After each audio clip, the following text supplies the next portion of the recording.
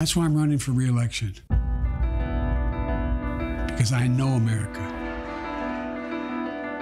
I know we're good and decent people. I know we're still a country that believes in honesty and respect and treating each other with dignity. President Joe Biden putting in his bid for the 2024 presidential election. You just saw a glimpse of his video announcement titled Freedom.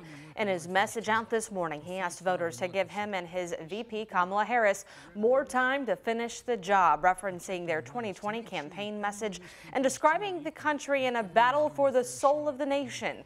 He says that battle continues in the face of extreme MAGA Republicans.